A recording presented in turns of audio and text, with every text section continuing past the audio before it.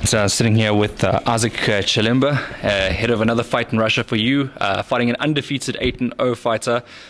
How are you feeling? How's the camp gone? Yeah, I'm feeling great about this fight. It's been long coming. I mean, we're fighting him, and the fight went out of way, then back, and the dates keep changing. But now I'm happy it's finally finalized, and it's actually happening in 2 weeks' time.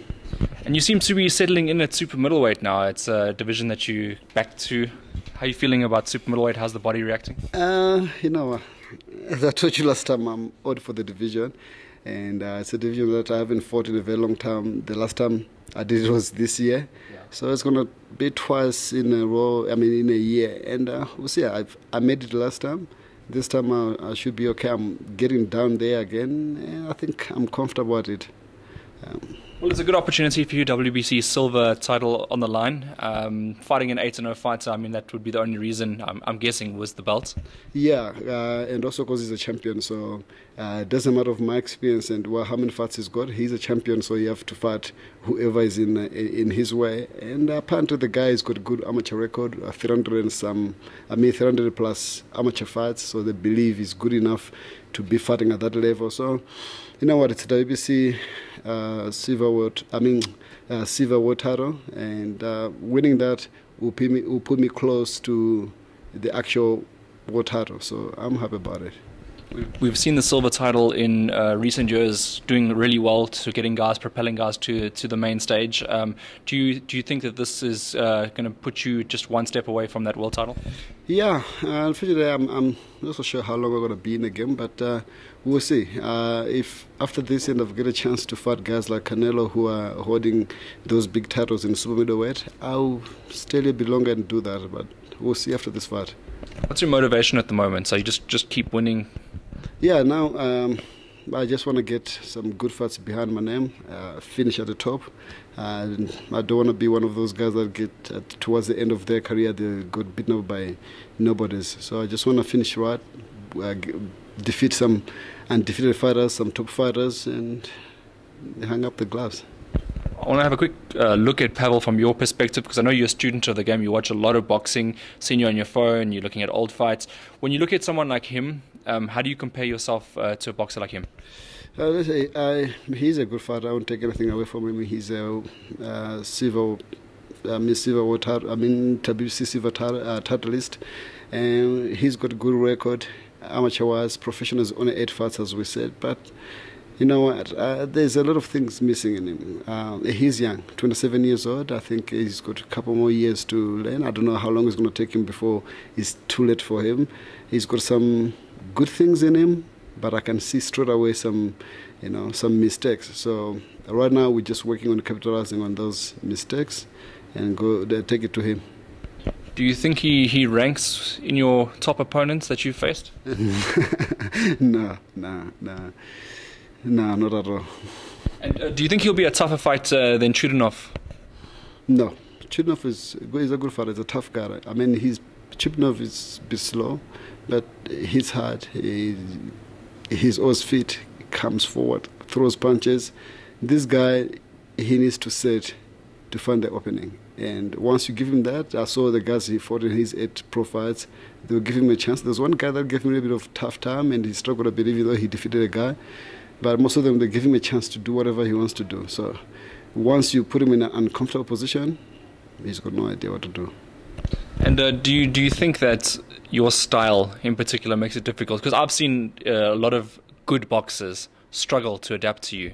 Do you think that's still the case with you? I don't think it's style per se. Everybody got different styles, I know, and styles do make fights. But it's not the style, it's the thinking in there.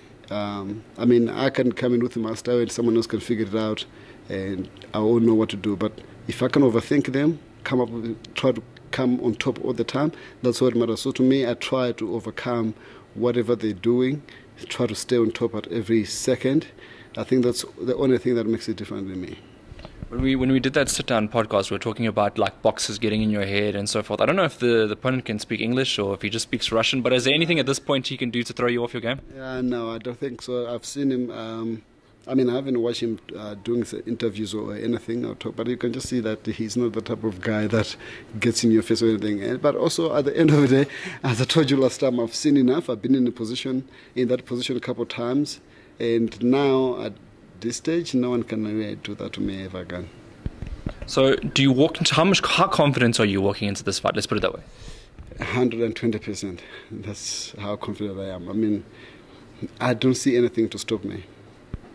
All right, and always preparing for anything that happens in a fight. If by some reason it doesn't go right, are you going to call it a day? I don't know.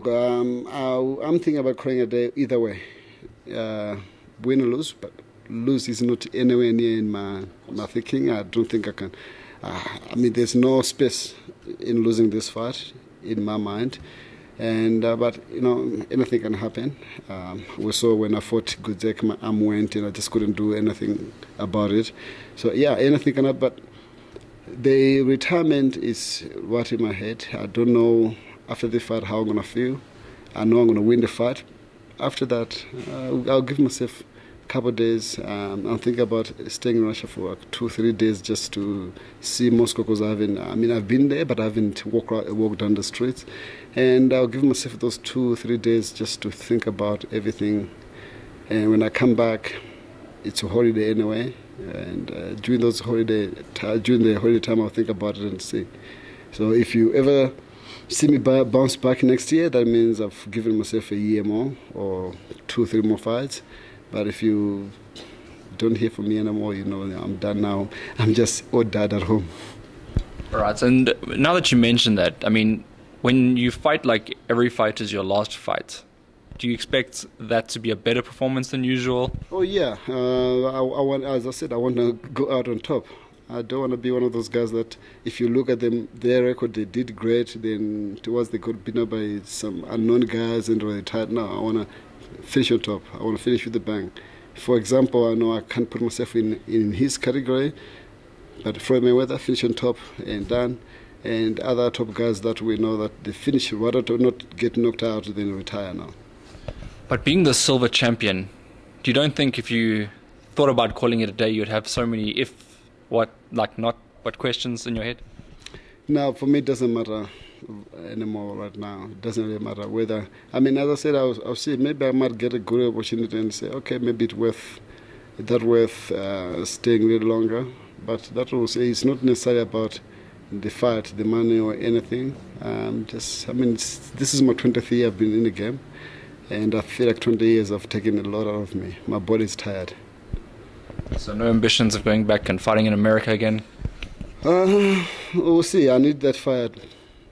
Right. Yeah, I need that fire burn again in me. For now, it's like I'm really trying to, pumping it to keep it, Like motivation. Yeah, but for now the fire is like almost, you can actually walk on it.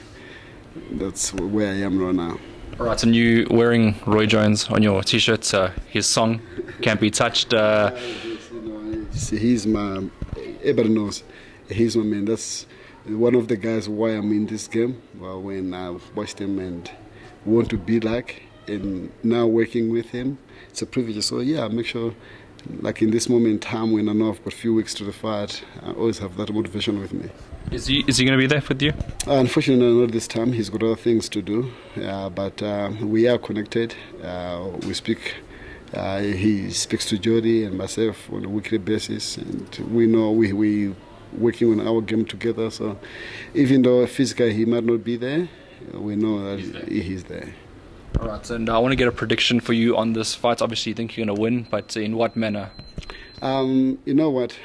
Every fighter wants this, wants a stoppage, wants a knockout. And right now, I really want a knockout, go out with a bang. But either way, whether it's a knockout or points, I know I'll definitely come back as a winner. All right, cool. So we will obviously be watching the fight, watching your decisions, every single move that you're going to be making within this next couple of months towards the end of the year. Is there anything lastly you want to say?